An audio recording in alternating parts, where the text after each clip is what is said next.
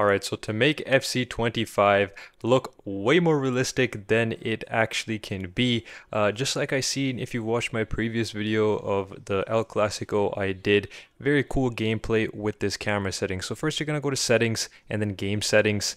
Now once you are under game settings here, you're literally just going to copy what you see on the screen. So you could pause it at any time. For the match, I like the 9-minute halves and the world class difficulty. Player base difficulty got to be on as well. And that is about it. Now for camera settings, make sure it's on broadcast and the custom camera setting is also on default.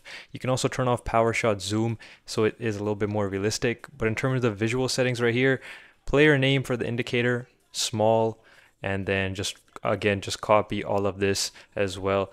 And some of these settings obviously you'd want to switch on if you're playing regular gameplay, but just to make it look new, make it look very good graphically and fidelity wise, these are the settings that you want to choose. Also the net shape and the meshing, I like to keep hexagon as it looks a little bit different. And that is about it. Now we're going to move on over. Skipping over to the simulation settings, and I would like to keep the gameplay type on simulation medium and on for the weather effects. This just is for offline play if the wind will pay dividends or will it actually change the way the game plays. CPU sliders just keep on the regular rules. I would turn off injuries and keep the referee strictness at strict. The brightness to keep at 4 and the contrast to keep at 6. So more contrast, less brightness, as well as enhanced visuals as the last graphic mode option. And that is how you make it look really cool in FC25.